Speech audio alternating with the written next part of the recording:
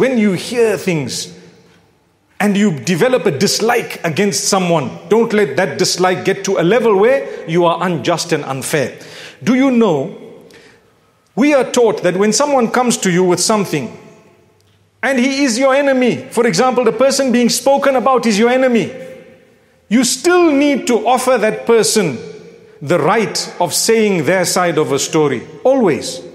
So for example, it's wrong for me to pass judgment against someone when I haven't heard what they have to say. That is injustice. Whether that person is your enemy or your friend, you will hear a lot. Today we are living in an age of social media. It has given a platform to anyone and everyone. Many people have accounts that are anonymous because they want to create mischief.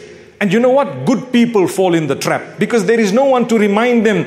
Firstly, Allah says, Min husni islamil mar'i tarkuhu ma la ya'nihi. A sign of the goodness of your faith and the strength of your iman and Islam is you leave that which doesn't concern you. Does it concern you? No, forget about it. But we love it. We love the gossip. It becomes juicier and juicier as though you can taste it in your mouth. Subhanallah. Subhanallah. Juicy. You flick and you continue flicking until you see something. Then you forward it to your friends and you have a good laugh, not realizing what is in it. If there is something unjust, you become one of those who are going to be answerable to Allah for what you did. So remember, in this age of social media, a lot of people have a lot to say about everybody else.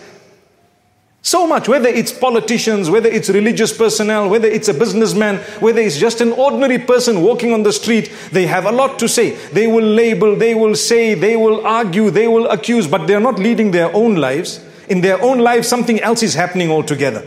But they are worried about everyone else's life. It's a sign of shaitan. And thereafter, the minute they see something, they immediately begin to believe it without giving the person a chance. Sometimes they don't even know that person. They have no idea who they are. But immediately they are quick to say that yes, this person is this person is that. Look at this and look at that. Do you know what? Here is the verse of the Quran telling you, even if it was your enemy, number one, don't be unjust. Part of injustice is to believe a tale one-sided. May Allah Almighty grant us steadfastness.